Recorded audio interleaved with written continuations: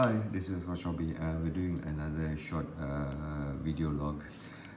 This is some comments that I've received in the comment section of my YouTube channel that sort of asked me the question about to what extent am I committed to the hobby.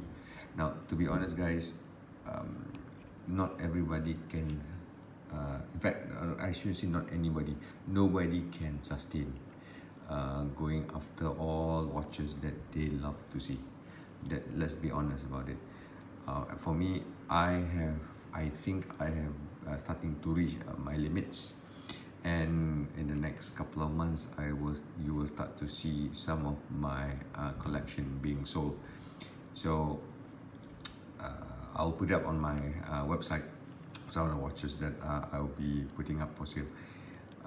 But in reality, this is the typical cycle of a watch collector.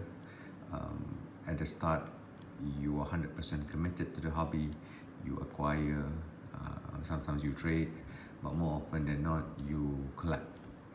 And after a while, you started to realize that a number of your collections are quite similar in nature, and your original idea of collecting something that is unique to individual pieces becomes very convoluted.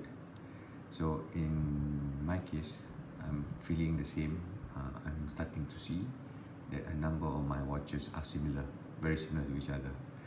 So I will start to pare them down to make sure that I've got a collection that is individual pieces are unique, specific for certain specifications. Anyway, that's all I have to say for today.